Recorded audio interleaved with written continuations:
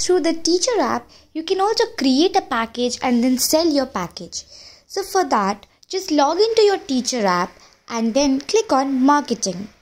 There you will see the first option as packages, so click on that. Now you can create a package by clicking on that plus sign at the bottom right corner. You have to enter all your details like name of the package. Here we are taking mathematics as an example. Then enter the description of the package. Packages help both the teachers and the students. It is the fully paid in advance program.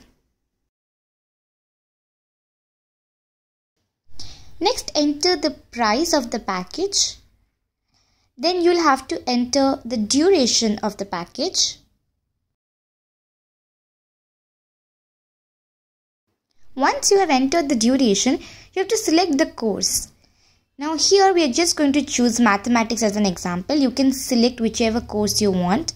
You can either keep it for a fixed duration or you can switch it off. Then select the batch.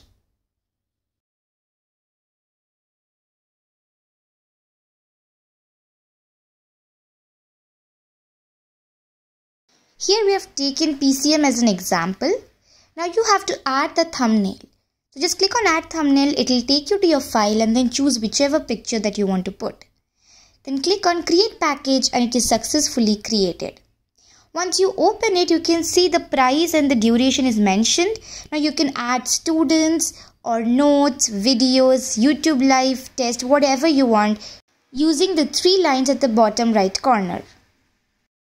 This package can be viewed from the student app by clicking on paid courses and then clicking on all packages.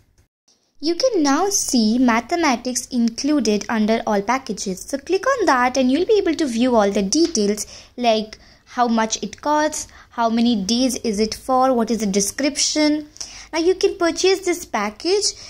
You can either purchase it through online or through offline. So you have to first type out your phone number and then you have to click on buy offline and the request will be sent to the particular teacher. Now if you want to buy online, you'll just have to click on buy online. When you click on buy online, you might have to enter a coupon code if you have any. Otherwise, you can skip that step and then continue paying online.